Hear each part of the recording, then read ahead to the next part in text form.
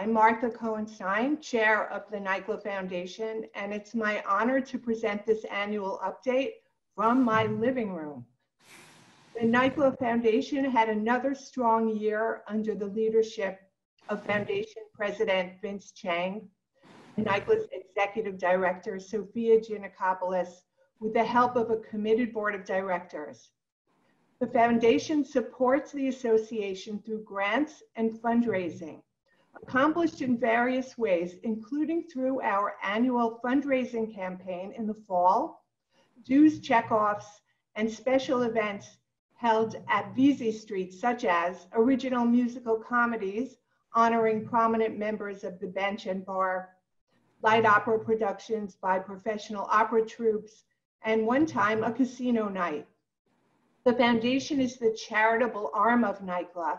It's a supporting organization whose purpose is to provide NYCLA with whatever financial assistance NYCLA may need to carry out its mission and continue its many pro bono and community-based programs.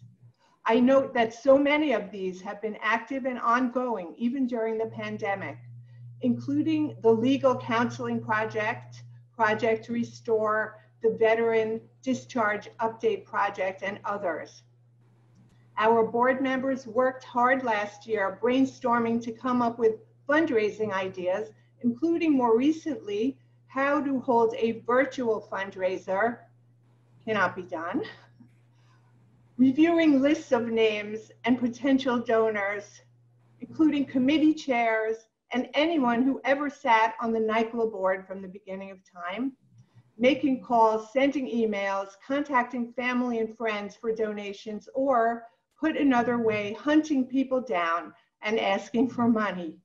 I'm happy to report that last year the foundation raised more than $87,000 for the association, made up of $57,600 raised during our year-end campaign, contributions of $17,000 to the Justice Center, Second Century Campaign, and the Kobach Prize, and dues checkoffs of about $13,000.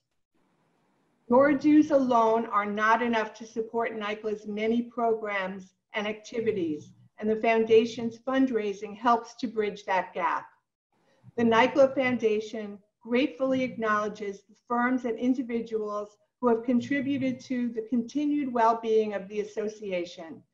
NYCLA depends on your generous support, and it is very much appreciated. Thank you, and I look forward to another successful year.